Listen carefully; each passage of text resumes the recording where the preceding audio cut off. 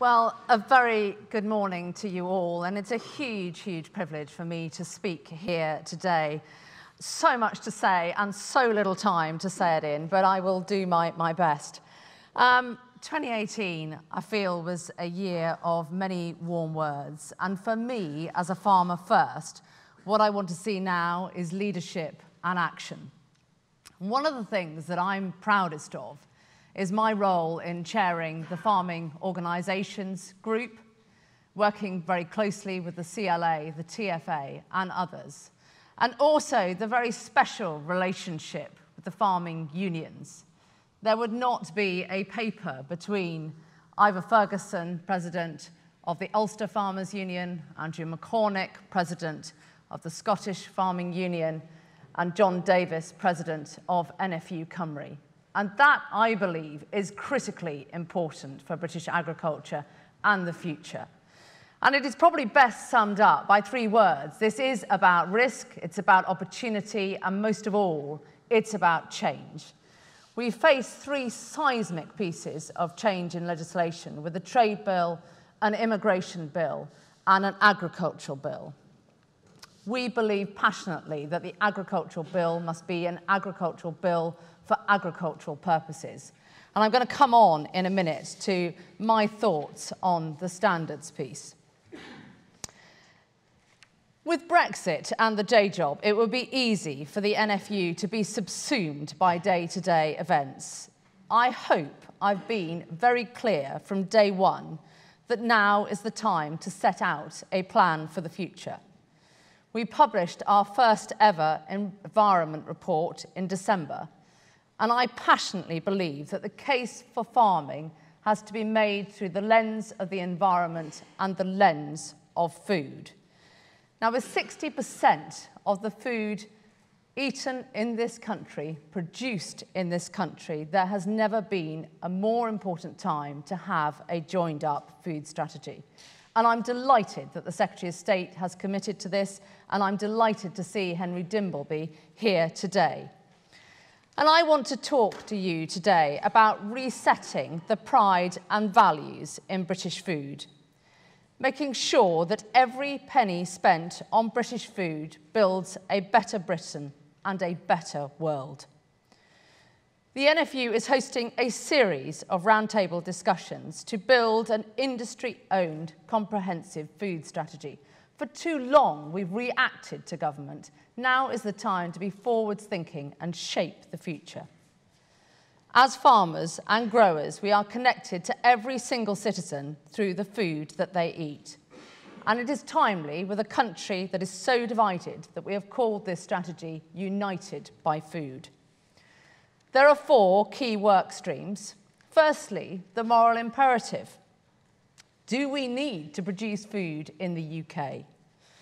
I remember coming here when Margaret Beckett spoke in 2003, and she made the comment that the UK is a wealthy nation and therefore could import its food. Those words have stayed with me, and I have to say, haunted me ever since. And let me make it clear at Oxford in 2019, if we ever turn the food production tap off, we will massively struggle to ever turn it back on again. Only 37% of the world is farmland. And here we are, the UK in northwestern Europe, as a jewel in the world's crown for producing food. Indeed, if technology hadn't progressed, we would now need the equivalent of 3 Earths to feed the population. Every year, another 67 million mouths to feed.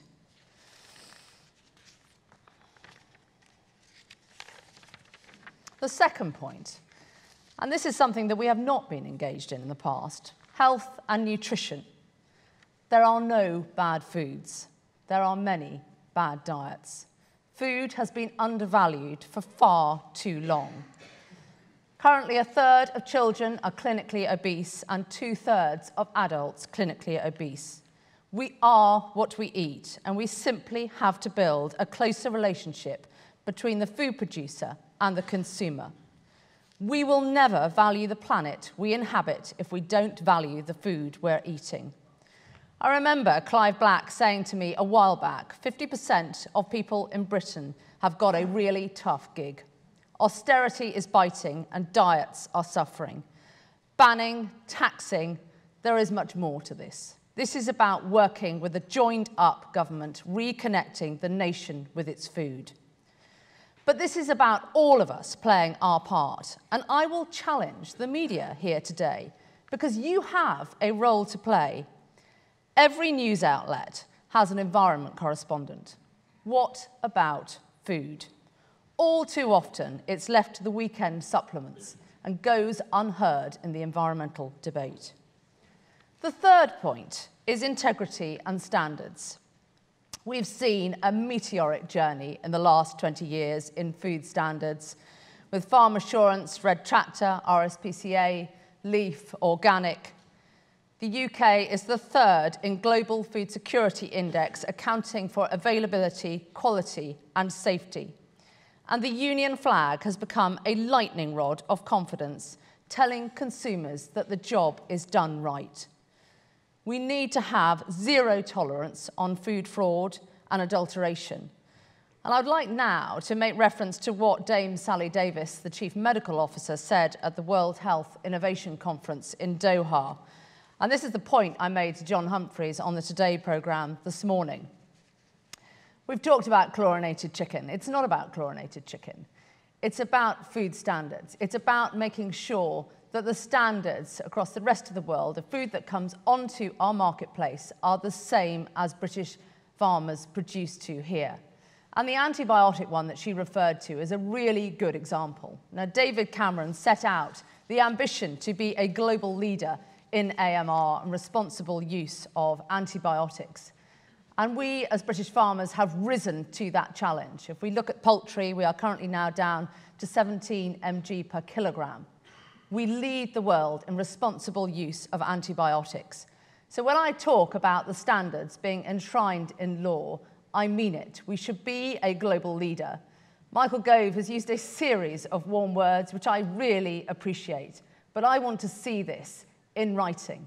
If you believe it, write it, legislate it. The final point I'd like to make is about respecting our environment and tackling climate change.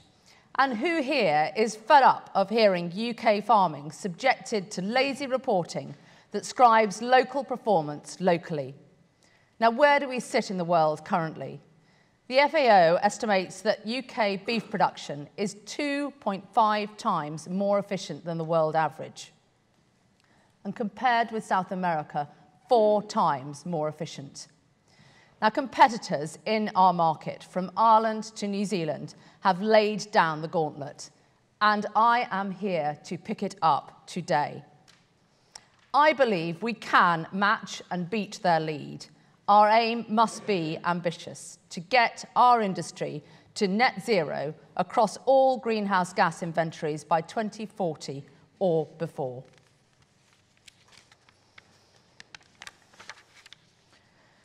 The food strategy will be far-reaching, and its strength will be that it aims to provide a plan and a way forwards that farmers, environmentalists, the supply chain, stakeholders and politicians can buy into.